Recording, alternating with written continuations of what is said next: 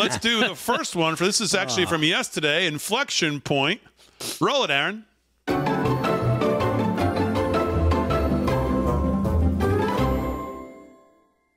Thank you, thank you, thank you. Please have a seat. If you have Judge, one. what's the dog's name? Vixen. Well, I tell you what, I got a German Shepherd upstairs. His name is Commander. They get along well. They get along well. Until he rips his throat open. All right, we can work something out here, maybe. Attorney General Garland, haven't seen you in a long while. Good to see you. Who? Secretary of Homeland, you think I'm kidding? I'm not. Is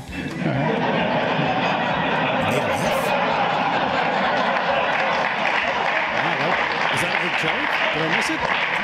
Secretary of Homeland Security. Hold it there, Aaron. Just hold it for 1 second. I don't do this usually in Crazytown, but I want to point out what he said was, because the mic was a little screwy. He said, Attorney General Garland, good to see you. I haven't seen you in a while. Oh. And then he said, you think I'm joking? I'm not, because everybody thinks, of course, he's in constant contact with him. So that was his joke. That's why everybody was laughing. So you can go back a little bit, Aaron, and just pick it up. I don't usually start it, but it's hard to hear what he says there because the mic cut out. Go ahead.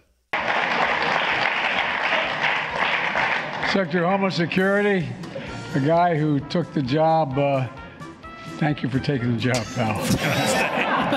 Members of Congress. I'm looking around. Where are the members? Any members of Congress here? Stand up if you are. Because he doesn't recognize you. Oh, they're right in front of me, man. We're all too often reminded of what you do matters so very much. And racist violence today harkens back to the church bombings of the cross burnings. I thought things had changed. I was able to literally, not figuratively, talk Strom Thurmond into voting for the Civil Rights Act. NAACP leader Medgar Evers was assassinated outside his home in Mississippi. High impact litigation. By the way, there's more women in my administration than men. Everybody's going to be surprised she's smarter than those guys. Kamala and I came to office determined to change our economics, determined to change it in the ways that it has been over the last several decades. I find this profound. All the years I've known of it, but it's profound. Through him, is that a word? Brought him back here. I was going to say threw him back here, but it brought him back here. It kind of threw him as well. I had a physics professor who used to say, inflection points when you're going down the highway at 60 miles an hour, and all of a sudden you take a right turn 7, 8, 10 degrees to the right. Good move. You can never get back in the path you're on. And you have a whole new outline, a whole new destination. You're not sure where it is. You got to adjust to it.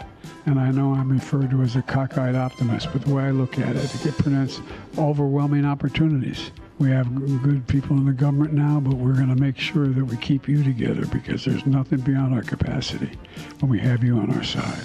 Every time I walk out of my grandfather Finnegan's home up in Scranton, Pennsylvania, he'd yell, "Joey, keep the faith."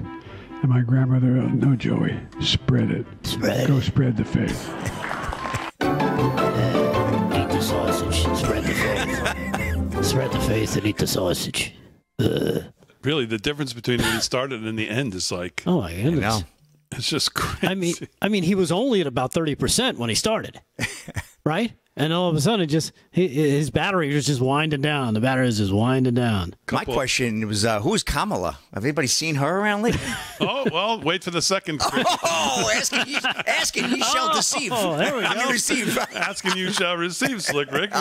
She was around today. She had a little something to say. So is that profound or not? Man, a couple of those sentence structures in there is woo, man. mama.